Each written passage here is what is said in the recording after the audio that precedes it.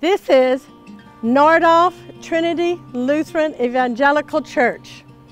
And I married my sweet husband 31 years ago in this church. It is part of our beautiful museum district.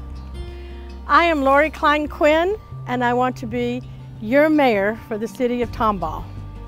Part of what I think is important is preserving our past.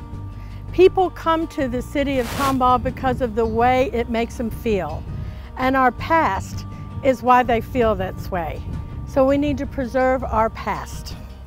I'm in the Tice House in the middle of our beautiful museum district. And I am here with Millie Tice Martin and David Martin, longtime residents of this area and avid historians.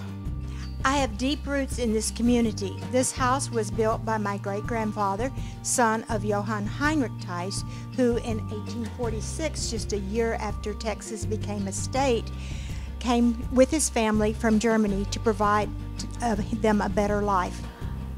Founders of this museum district had the foresight to see the value in preserving our past. We all owe a debt to them, as well as the ordinary, everyday families who made Tomball the community that it is. One of the reasons I'm voting for Lori Klein Quinn as mayor is because she believes in preserving that past. I wasn't born here, but my parents and I got here as soon as we could. We moved here in 1958, and we're pretty well all of our life, Millie and I have been staying here in Tomball.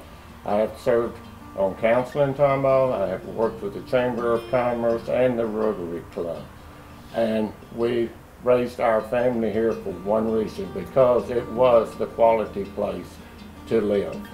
I support Lori Klein Quinn because she has the ability to think about the future and the development of Tomball. I was born and raised in this community, and I would be honored to be able to serve you as your mayor. So please, vote May 7th for Lori Klein Quinn. Thank you.